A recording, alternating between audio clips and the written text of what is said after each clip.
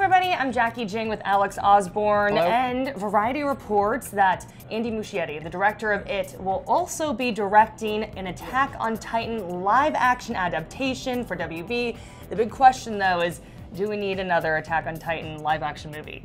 We don't, but I'm hopeful. Okay. Very cautiously optimistic. I Yeah. love Attack on Titan. I know you love Attack on Titan as well. It's had a rough patch with some live-action two-part film from Japan. That was that movie's awful. The 2015 one, yeah. But the director here, Andy Muscietti, who directed last year's It, an amazing horror film, has me super excited. So the talent of the director and also the backing of WB, who's got a great, huge budget that can really fund this and make it look right.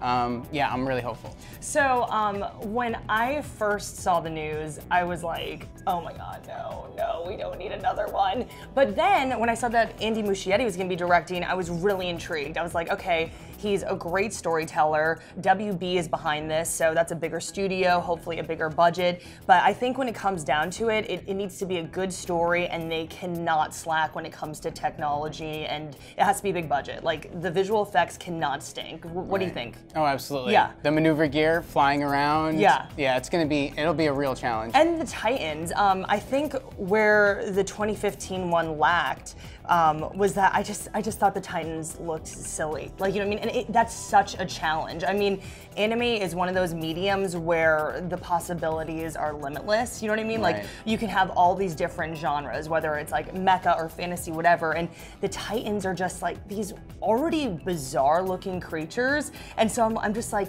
creatively as a director, I don't even know how they'd approach that. Like, I don't even know what he would do. Yeah, I didn't even see the live action one, Yeah. but Don't worry, you didn't miss anything. Yeah, I read Miranda's review, Yeah. and she said actually one of the biggest issues with it was that the characters didn't get much development. Yeah. And Andy Muscietti in It, the characters, he's able to balance the horror and the thriller and the suspense with really great characters and development. So I think hopefully we can strike that right balance. But like you said, I think my biggest concern is the special effects and really being able to translate something that can really only be done in animation. How do you bring that to live action?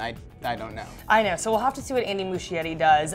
You're a huge fan of the movie It, though, and I think something big that Andy needs to do here is that this movie, the Attack on Titan live action movie, like, it cannot be silly, it cannot be ridiculous. Like, we can't be watching it and just being like, what the heck's going on? It has to be terrifying, and it has to be gory, and I mean, it delivered in that case, right? Right. Yeah. So the other thing that I really like about Andy Muscietti is that he really took liberties with the story. Like with the Stephen King novel, like, he read it and he thought it was chilling and terrifying. He loved the 80s movie, but he was like, okay, like, I have to make this my own story, and it has to chill people to their core. I mean, what do you think story-wise that he needs to do? You're saying like strong character development, like anything else? Right, well, I think any successful adaptation is one that takes some liberties with the source material.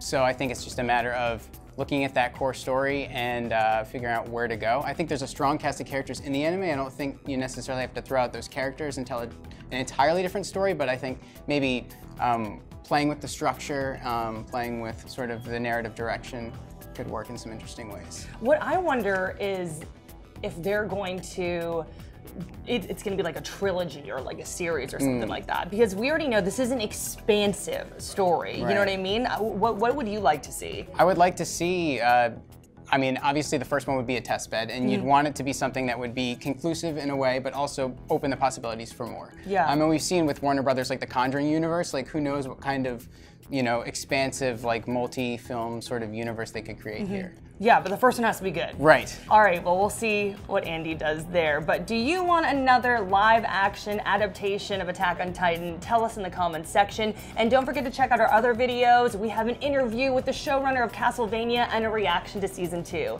And as always, be sure to follow and subscribe to IGN wherever you like to watch.